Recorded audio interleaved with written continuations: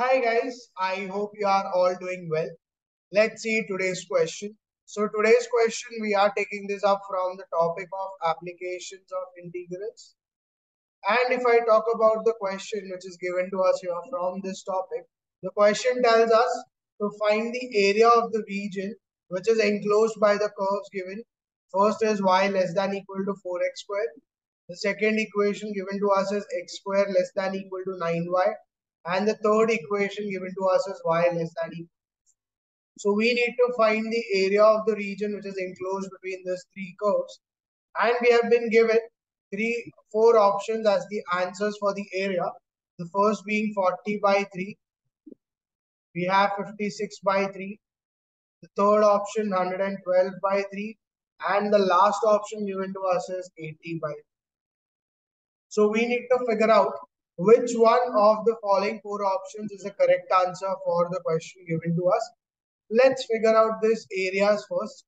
So if I try to find y less than equal to 4, so if I remove the inequality for this equation and put it equal, I get this is an equation of line. So I'll have the equation of line first. Let's try to draw the regions also. So this is your y-axis and this is your x-axis. And if I try to draw a line which is parallel to x-axis, which is y equal to 4. So let's say 0, 1, 2, 3, 0, 4. This is your line which is parallel to x-axis. So this becomes y equal to 4. Now when we have been told to plot the region where y is less than equal to 4, means I understand the entire area lies below this line. Let's also mix the other two regions which are there. One is y less than equal to 4x squared. And the other given to us is x square less than equal. So if I try to find these regions, I have been given y less than equal to 4x square. If I remove that inequality and put it equal, comparing this with y equal to ax square plus bx plus c, I get a is equal to 4, c is equal to 0. So I understand that my parabola intersects y-axis at the origin. Since your y-intercept is 0 and because a is 4, I understand a is a positive value, so you get a U-shaped parabola like this. So this becomes your y equal to 4x square. Also, let's find this intersection point of the parabola with this line y equal to 4. So if I put in this equation of parabola y as equal to 4, I get 4 is equal to 4x square. So x square becomes equal to 1. That gives me x is plus 1 or minus 1. So I get two coordinates where your parabola intersects. So if I draw the parabola first, I have this parabola.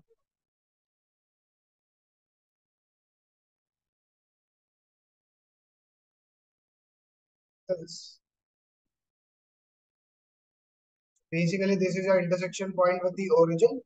Here you get at y equal to 4, x is plus 1 or minus 1. So I get point of intersection of this becomes 1 comma 4 and this becomes minus 1. So I get this point is 1 and this is your point of the x-axis minus 1. So you get this point of intersection of the parabola with this line. Now we have been told that this parabola which is present, so you will have this entire parabola. We have been told that y is less than or equal to 4. So y is lesser means you get the parabola or you get the region below this parabola. So the common region till now, if I see, that is this entire region and this entire region.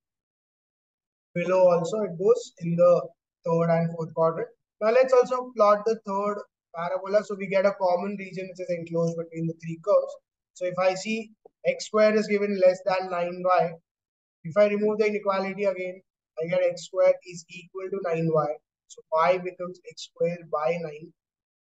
Again, if this parabola I equate it with my general form, I get a is 1 by 9 and c is 0. So again, I get the same understanding that your parabola intersects y-axis at origin, so 0 comma 0, and further 1 by 9, that's a positive value, so I get my parabola is basically U shape. So you get this understanding. Now let's again find the same thing, the intersection of this parabola with the line y equal to 4. So if I put y equal to 4 in this equation of line, so if I put it here, let's say, so you get 4 is x square by 9. So x square becomes 36 and x with that becomes plus or minus 6. So I get 2 points of intersection. One is 6 comma 4. The other is minus 6 comma 4. So I have these points of intersection with me. Now if I try to draw the parabola here again, let's say 2, 3, 4, 5, 6. Let's say 6 comma 4 is somewhere here. And again 2, 3, 4, 5, 6. Let's say minus 6 comma 4 is somewhere. So if I try to draw the parabola again, this and this and like this.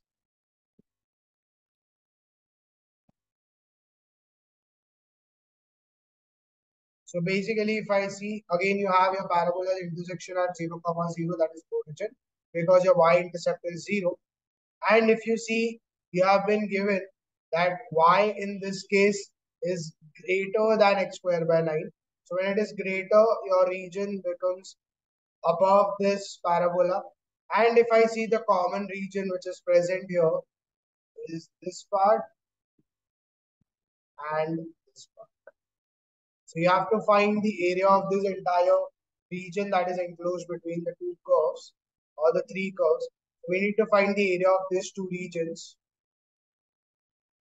Now, when I see these two regions, I understand the region on the left is exactly same as the region on the right. So I can just find the area of required region is nothing but double of this area. So let's plot that. So area of the required region, it is nothing but double of the region which was present on the right hand side. So if I just draw the right hand side region, you had this was y equal to 4x square. This was y equal to x squared by 9. And you had the line y equal to 4. So basically, you need to find the area of this much part of the region and double it to get the actual area of the region. That is this two. Let's try to find the area of this region which is present between the two. So if I try to find the area of the region, what I can do here is from y equal to 0 to y equal to 4, I'm taking a horizontal strip. And as I take the horizontal strip, what I understand is I can write that in the form of integral y1 to y2 and function of y. So we are writing it in terms of dy because you are taking a horizontal strip and your curve basically goes from y equal to 4x squared to y equal to x squared by 9. So if I try to convert my values in terms of x because I need it in terms of function of y, it becomes area of the required region. It's double of y1 to y2 where your y goes from 0 to 4.